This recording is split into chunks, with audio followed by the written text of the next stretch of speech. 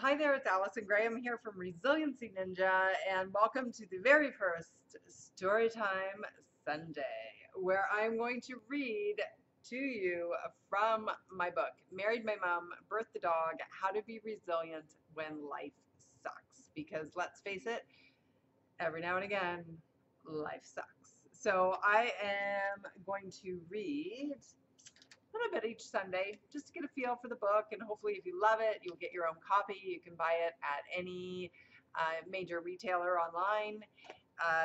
And come visit me at resiliencyninja.com. There are lots of other tools there for you as well. And please share. So I'm going to put on the spectacles for Storytime Sunday. And let's go. I thought maybe for the first time we just start at chapter 1, which is called Whack-A-Mole. Despite all the blessings of being alive, there are times when life just sucks. Life is a master at beating us up in gut-wrenching ways that are out of our control. Unfortunately, as adults, we're not afforded the luxury of wallowing in our problems, even when we want to hide under our blankets, scream in defeat, and wait for the universe to make everything peachy keen again. I've tried that. It doesn't work. Instead, we must strike our best superhero pose in front of the proverbial fan as it blows high velocity shit in our face. And we have to do so with a big smile because, heaven forbid, if we slip and fail publicly, what would they think? In the end, it does not matter what everyone else thinks. It matters what you think. The uninvited peanut gallery that spews judgment is not the benchmark by which to measure success, especially when even the slightest negative views are magnified by the unforgiving voice inside of your head. Do you remember playing the game Whack-A-Mole? When I was young, I would play it at summer fairs. It was a lot of fun to use that big foam hammer to whack down those plastic moles as they're into their holes as they popped. When I was pretty good at hitting the first few, but as the moles started appearing and disappearing more quickly, it proved to be too much for my hammering skills.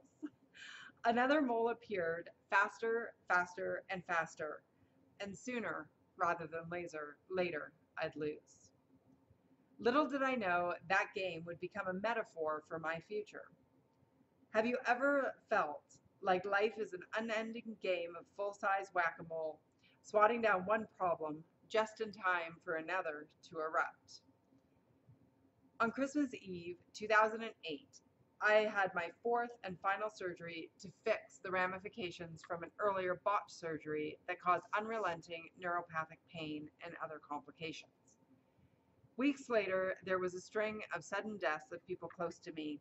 I was heartbroken, shaken to my core.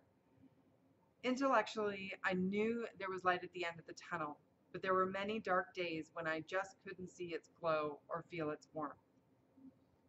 Days after attending my fifth funeral in 3 months, I had a lunch meeting with two bigwigs from an investment firm. We met to discuss how I could help their advisors get more sales and network more effectively. Trust me, there is irony in that statement. Physically, I was in excruciating pain, and emotionally, I was beyond spent. It was not the first time I had forced myself to act professionally while ignoring my personal nightmares, but this time was different. The moles were erupting, and they were winning. My heart was heavy and my body was weak. The prospective clients talked, and all I heard was blah, blah, blah. With each passing minute, I daydreamed of my couch, comfy clothes, and a full DVR of TV shows just waiting to help me go numb.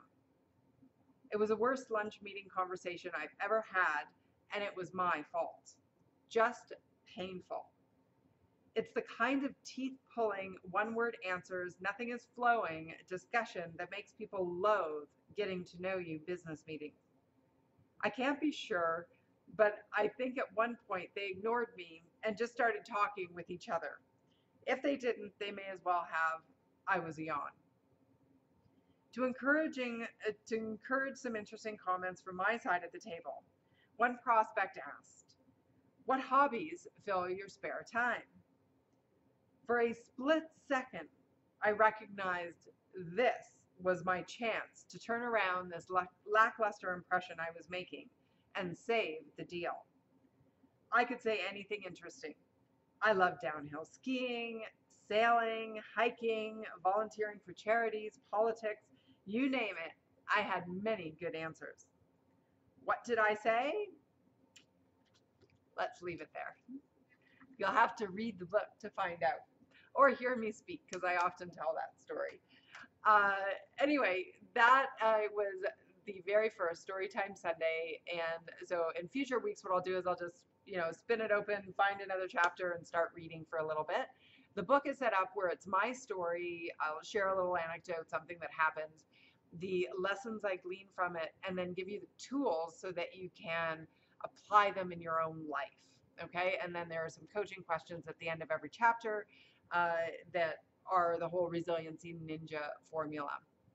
So thanks so much for tuning in. Don't forget to subscribe and share it on your social media feeds as well to help me get the word out. I think a lot of people are really having a tough time out there, and this book can help them to bounce back faster and stronger, and no matter what is coming at you. So again, Allison Graham, resiliencyninja.com, and until next time, see you later.